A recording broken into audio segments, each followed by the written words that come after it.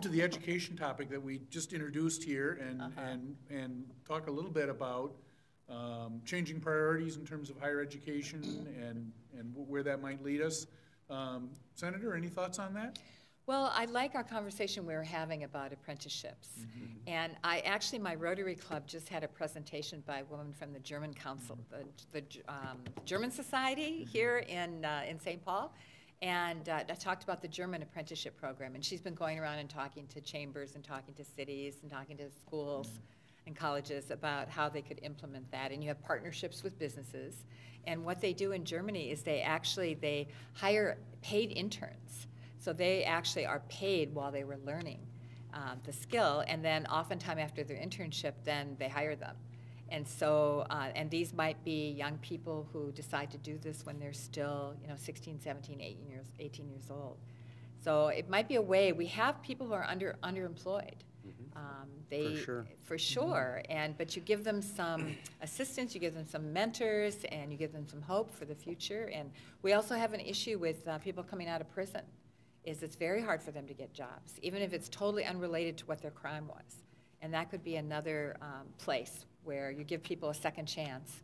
They did the crime, they did their time, and now they deserve a second chance to kind of pull their life together. Yeah. We had that Second Chance Coalition. I met with some of the guys and women, and they talked about how hard it is to get housing and jobs. And you can just be thrown back into criminal life if we in civilian society don't help them stay on the right path. So very important in education, just to speak a little bit about that. I think that we have not done justice to our youth, to our kids, and been pushing this narrative for the last 30-some years of college, four-year college, and now we have a deficit of good trades workers. And we hear that all the time, that there's not enough people for heating, air conditioning, and plumbing, and it's construction. not like they don't know how to write and read and do math and computers and all those things. They need all those skills. Absolutely. The skilled trades have changed tremendously. You're going in, these kids today would be really good heavy equipment operators because everything's a joystick. Right. I've been up to the 49ers training facility up in Hinckley, and we had the younger assistants in that with us from the Capitol. I couldn't operate the darn things, but they got right in there and they went right at it and they were having a blast. Well, let me share a little story about my son, Jacob, who's 20 years old. He was going to South Dakota State last year. Of course, I was very proud that he was a jackrabbit and going to a four-year university. I myself went to trade school, have a 2-year degree, and went on to get my master's in photography.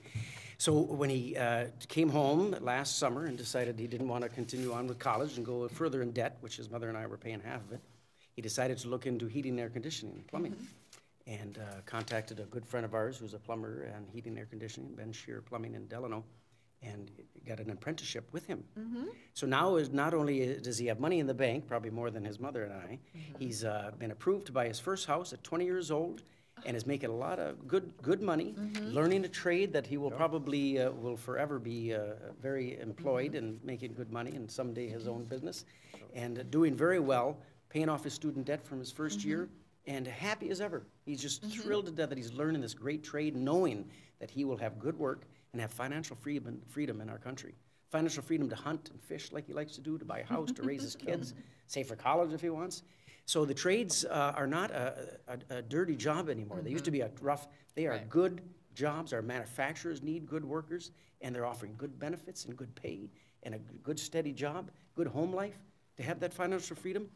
But we need to get into our education. We need to get into the kids in elementary schools and teach them about the trades and how to work with their hands and create things, and not just push this narrative. And there are a lot of kids who don't do well sitting in a classroom just listening to lectures. No.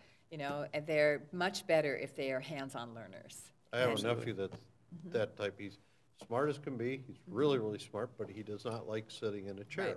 So he went and he liked to weld and do that, and so he went and got his welding certifications, and just what the representative here said, having a great life. He's making a great living at it, and the stuff he builds, it's artwork. I mean, it's just incredible.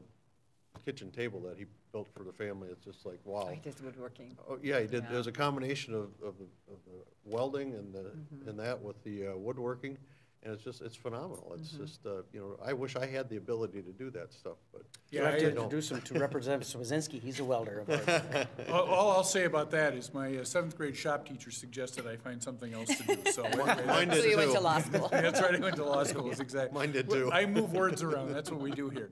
All right.